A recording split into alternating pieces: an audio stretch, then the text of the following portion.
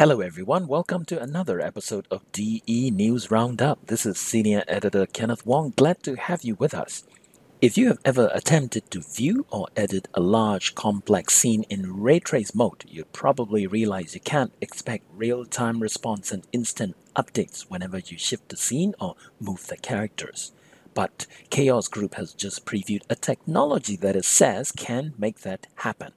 This is called Project Lavina, a technology that takes advantage of the dedicated ray tracing silicon in NVIDIA's GPUs.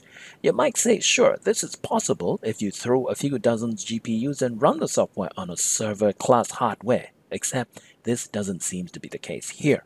According to Chaos Group, this is Project Lavina running on a dual NVIDIA RTX 8000 GPUs. This software is meant to run on desktop workstation environments. It includes collision detection, so solid objects behave like solid things that you cannot walk through, and material swapping that allows you to swap materials and see updates immediately. The demo you're looking at features scenes from Construct, a new sci-fi short film. The company plans to make Lavina run using system memory in addition to the GPU memory. This will help you load scenes that are too big to fit in the GPU memory alone.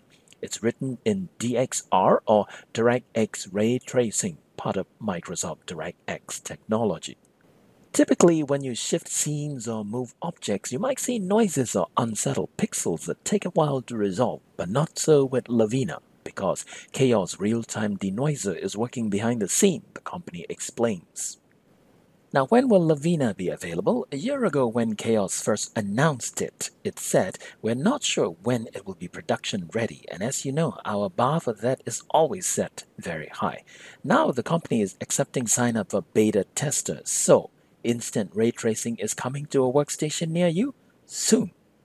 SimScale, the cloud-hosted simulation software vendor, has just released a radiation calculator. This lets you analyze thermal comfort, whether it's too hot, too cold, or not enough heat in building interiors. It uses HVAC, or the heating and ventilation model, to calculate heat transfer and distribution within the enclosed geometry of a building or a room.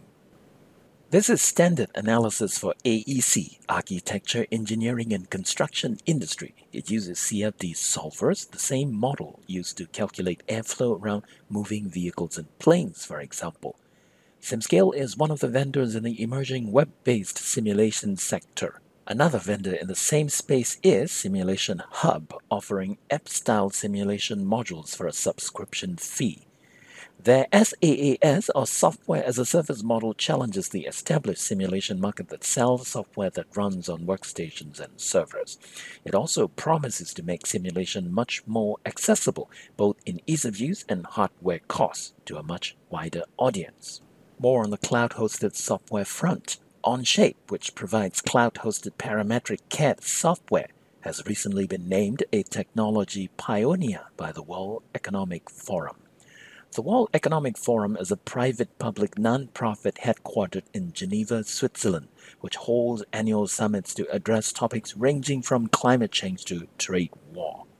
The list of technology pioneers named by the organization includes Airbnb, Google, Spotify, and Wikimedia, among others. Onshape is recognized as an innovative company in the production sector. It's a company led by a group of former SolidWorks executives and developers. Many of them played an important role in bringing computer-aided design or CAD to the Windows desktop.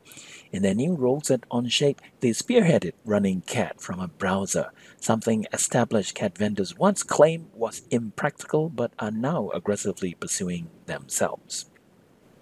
Well, that is all the news for this episode. For more news on design and engineering, go to Digital Engineering 24/7. That's digitalengineering247.com. Also, subscribe to our YouTube channel called DE Streaming for more episodes like this. I'm Kenneth Wong for DE, signing off.